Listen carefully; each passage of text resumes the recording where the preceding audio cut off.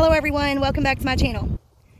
It is early fall right now and a lot of the zinnias are beginning to become diseased and need to be taken out soon.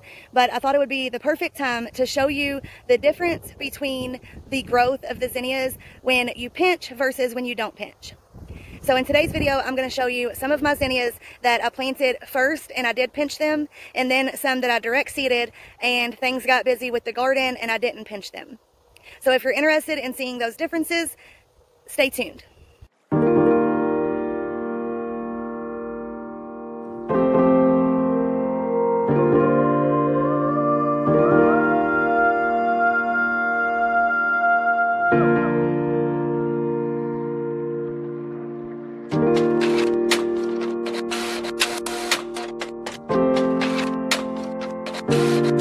Okay, so it's a little sunny out here and it may be hard to see, but I will come in close for you. But first I wanted to stand here and just explain.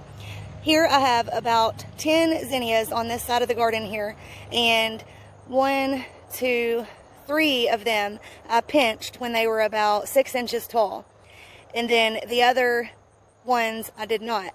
And the ones that I didn't and I direct seeded only a few days after transplanting the first few, and those were growing a couple weeks, but still, I mean, there's just a massive difference between the ones that were pinched back and the number of stems and the ones that were not pinched back.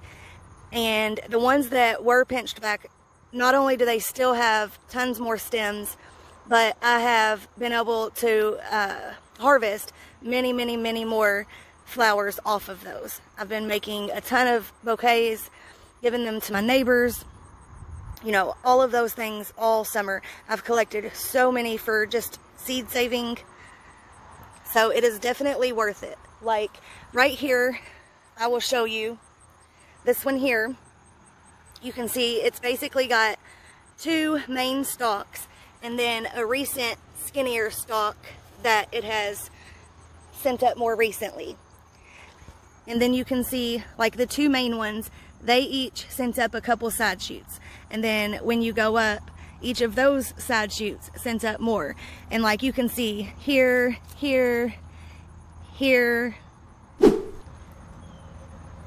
multiple on the other side, are all places that I have already cut back some blooms for bouquets. So if we go to one of the ones I did not pinch back, like this one for example, you can see there's only 1 small main stem that branched off into 2. This one branched off once, and then this one is just now beginning to send up some side shoots. So it looks like I've gotten one bloom that I was able to harvest off of this one. And that's it, all season. I don't see any other spots. And then if we go to another one, let's say this one.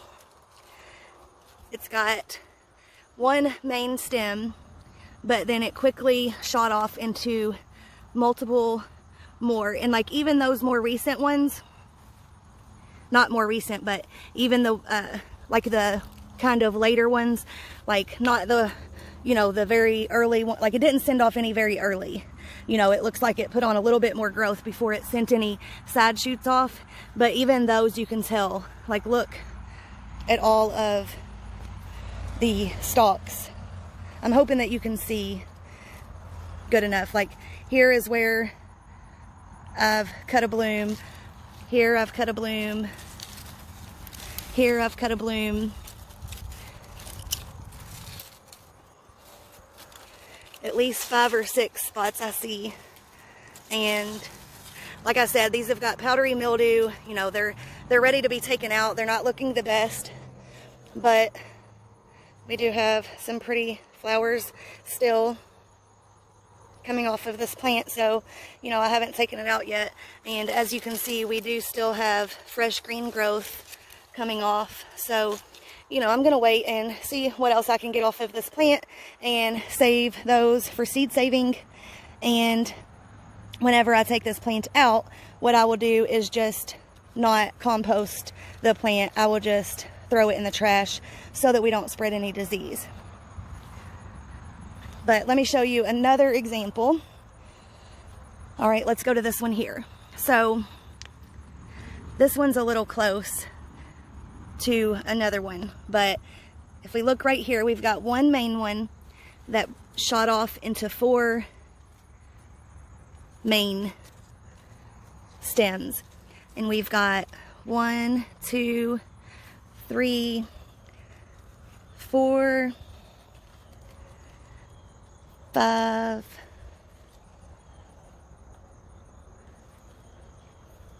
looks like 5 blooms I've harvested off of this one. And we've got 1, 2, 3, 4, 5, 6, 7, 8, 9, 10. Oh, there's another one I harvested. I just didn't cut it all the way down. So 6 I've harvested. And then 10.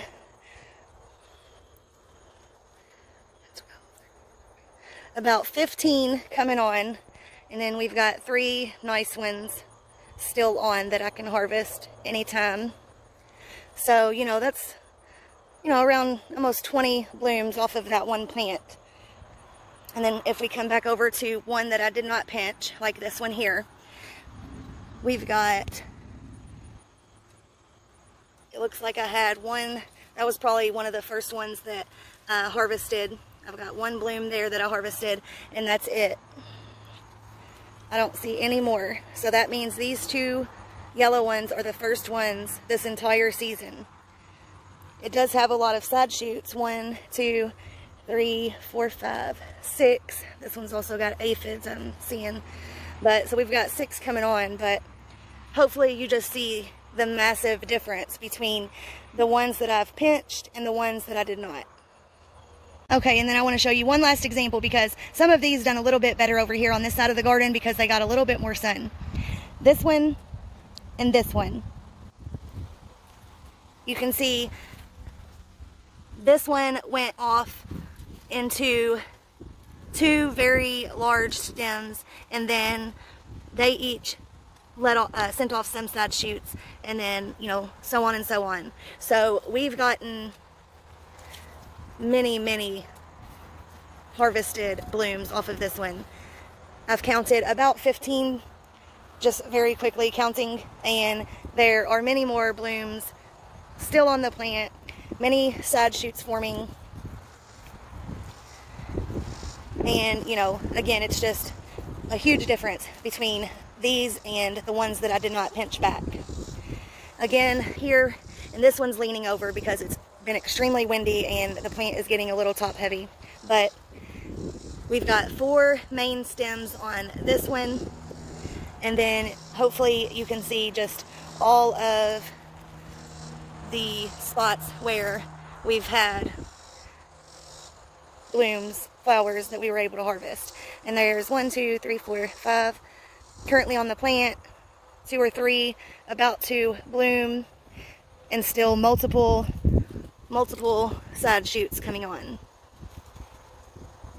So yeah, that is why you should definitely pinch back your zinnias and any other flower that benefits from pinching. Make sure that it's one that benefits, because there are some that if you pinch them, you will forfeit absolutely all of your blooms. But if it's something like zinnias, marigolds, you know, things like that, it's pretty easy to do a Google search and find out what kind of flowers benefit from pinching back, and then just definitely do so, because hopefully I've showed you it's definitely, you know, going to benefit you in the number of blooms that you get.